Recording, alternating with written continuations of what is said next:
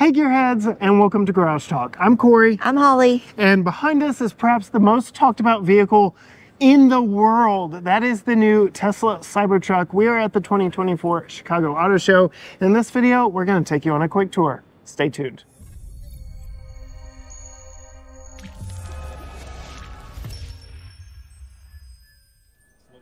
All right, Gearheads, yes, we are at the 2024 Chicago Auto Show with the most talked about vehicle in the planet.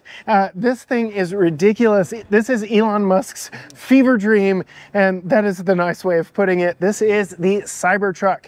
Full stainless steel exoskeleton on this. They had to invent ways to make the bodywork on this vehicle work. Like this panel right here is welded under load. I fear if these welds ever let go that this panel would pop out and get me. But there's just so much going on up here.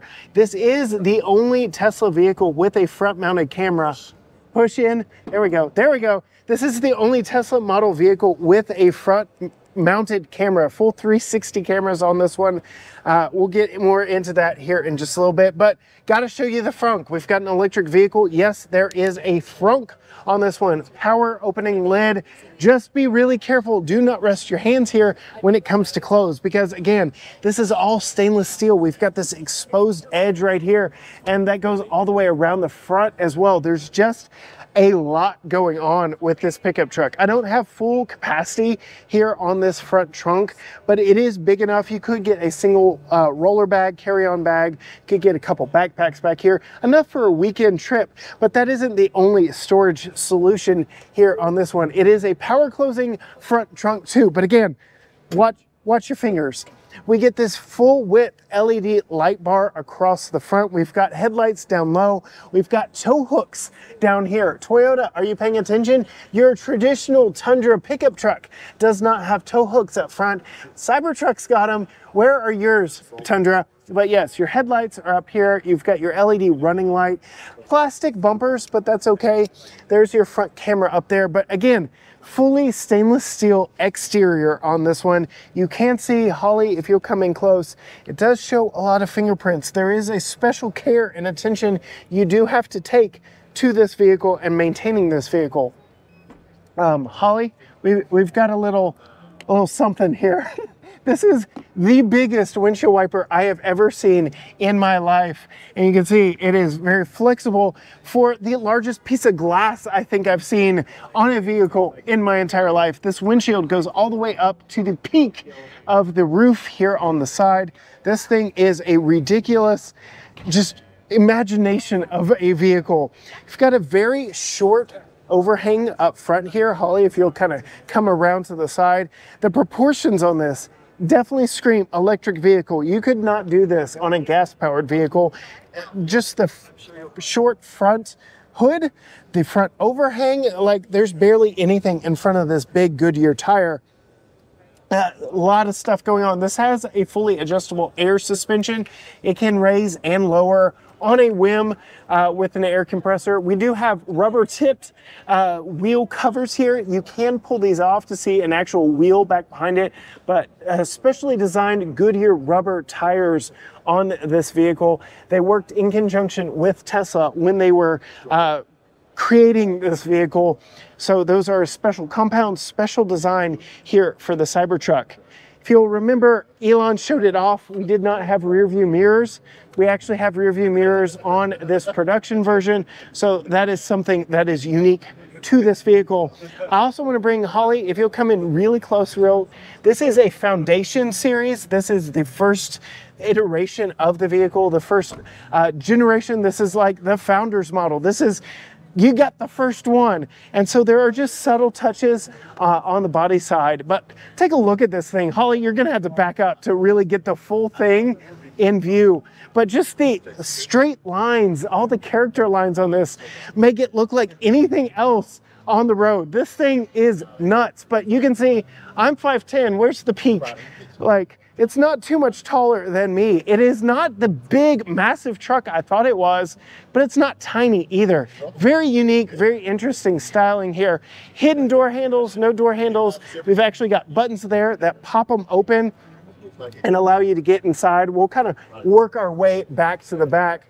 Very minimalistic interior on this one. There is still some physical controls can be found. You get physical controls for your seat here. You get physical controls on the door over here for your mirrors. You get an electronic release for the doors, but if power goes out, you've got a physical latch to open that. A lot of different colors and textures in here. You do get this squircle of a steering wheel. It's not quite the yoke. They finished it off with the profile of Cybertruck here in the center, but you get your turn signals as buttons on the steering wheel. There are no columns, column mounted anythings on here. So your turn signals are here on the steering wheel itself. When I do that, Holly, if you want to come in here, we actually get a view from the cameras.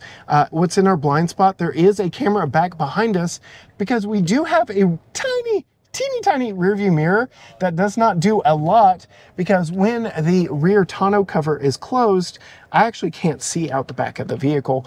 We get wireless charging pads up here, a couple cup holders, nice center console with a little bit of storage in there. This is all rubberized. That's nice. Did not expect that. So very interesting look there. A lot of open storage in this one. So open storage, but we do get a ledge, so stuff doesn't just go rolling around in here, which I like that very much.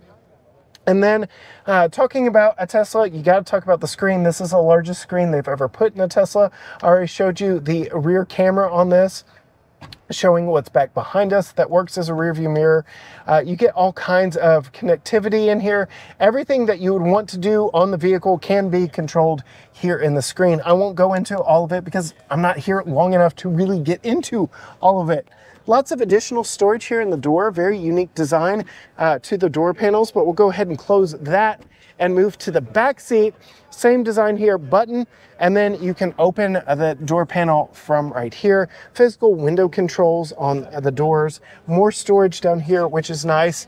No handle to grab to climb in, but it is fairly easy for me to get in it and out of at 5'10". Plenty of room, like an F-150 back here.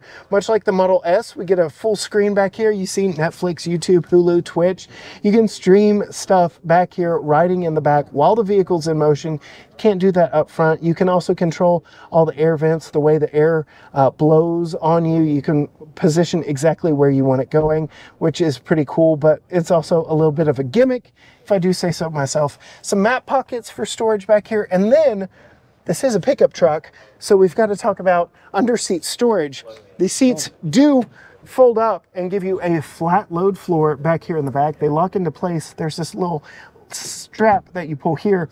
They are 60-40 split, which I like that, but we don't get a fold down center armrest. And then Holly, you were looking up just a little bit ago, massive glass roof up here. You would imagine from the shape of it, from the outside, that there wouldn't be that much room back here in the back, but I was actually surprised just how much headroom was in the back seat when I was sitting back there. Let's go ahead, close this. You did mention the latch seats for the car seats. Yes, the latch points. We'll go ahead and do that. Thank you, Holly. There are lower latch points here. That's what I'm here for. For the car seats, so you can install that. I'm not quite sure, top tether situation. Looks like there's a spot behind that center headrest, but until Elon sends us one of these to test, I don't know when we're going to be able to do a car seat test in one of these. Very trapezoidal, boxy, straight lines everywhere on this. This is a pickup truck, so we have a bed back here, and I'm actually going to close the power tonneau cover. You can see it comes out from in between the cab and the bed. Like I said when we were inside, with this closed, we now do not have a back window. The glass that I actually see is the roof. We are looking at the roof of the vehicle.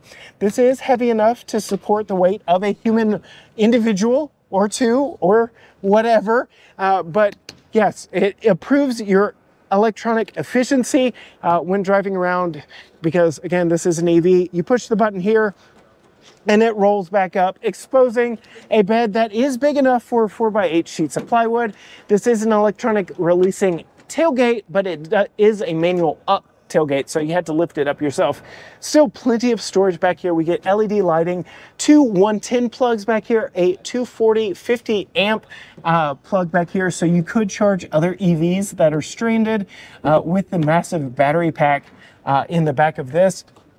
And talking about storage, we have a frunk, we have a bed, and we have a trunk. So plenty of storage back in the back of this vehicle, all kinds of different storage options. If you truly want the longest range Tesla Cybertruck, they do sell an additional battery pack that like fits in the bed back here. So this is not a traditional truck as we think of pickup trucks, but it can be used as a pickup truck because it has a max of 11,000 pounds of towing and a maximum payload of 2,500 pounds, which are some pretty impressive numbers. This is the top trim Cyberbeast with 2 motors in the rear and 1 motor up front, 3 electric motors in this, over 1,000 horsepower. This thing is nuts. And of course, we get a full width LED light bar back here, camera back in the back, and then all that exposed stainless steel exoskeleton here on this Cybertruck. Holly, now that we've been through the entire thing, what are your thoughts on the Cybertruck pickup truck unconventional thing here beside me? It's something. Can you imagine many of these on the road in Texas? These are made not too far from us in Austin. I mean, well, okay, so I would say honestly, with its size and massive masculinity of it, that Texas would, the machismo of it, that Texas would be a good place, except for it's electric. Yeah, and yeah, yes. So it's like competing audiences there, right? I guess. Yeah, I don't know. We got a lot of feedback on our last Ford F-150 Lightning. Feedback's a nice word. Yes, yes, but I'm just truly impressed with this, getting to see it, getting to experience it for myself here at the Chicago Auto Show. I mean, it checks a lot of truck boxes. It's got the bed, it can tow, it can haul. Range got the plugs, got some car seat latches. Range is a little bit in question with this, but huge thanks to the Chicago Auto Show for talking Elon Musk into bringing one of these. This is Tesla's first time at the Chicago Auto Show. They typically don't do stuff like this. You can see this truck for yourself here at the show by making your way out to the McCormick Center here in Chicago, Windy City. You can see more from Holly behind the camera at Female Consumer on Facebook and Instagram. You can see all things GT Garage Talk at GT Garage Talk, Facebook, Instagram, X, TikTok, Threads. Yes, I got to mention X. He also owns this. But all that is at GT Garage Talk, or you can go to gtgaragetalk.com. Before we sign off, there's just one last Foundation Series badge here on the back. But as for me, with the most talked about vehicle on the face of the earth, the 2024 Tesla Cybertruck here at the 2024 Chicago Auto Show. Until next time, gearheads, bye.